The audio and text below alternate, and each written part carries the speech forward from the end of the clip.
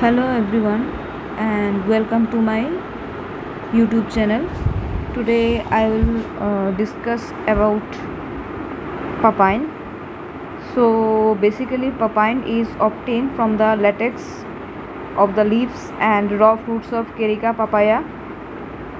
We all know it as papaya. After drying and purification of the latex, papain is a proteolytic enzyme.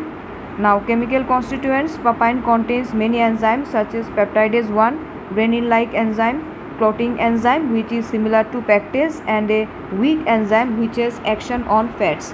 Now mechanism of action: papain is an endopeptidase which is activated by thiols and reducing moieties such as cysteine, thiosulfate and glutathione.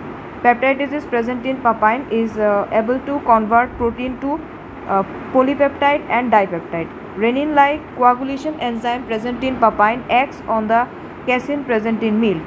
Presence of amylolytic enzyme is also reported, which converts complex carbohydrates into simple sugar. Now application in pharmaceuticals.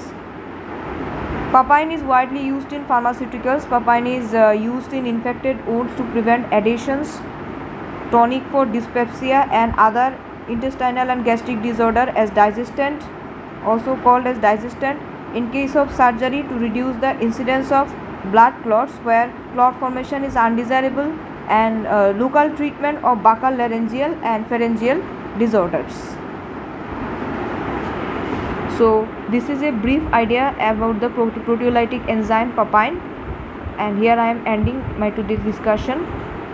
See you in my next video with another topic. So if you like my videos, please subscribe my channel. Thank you.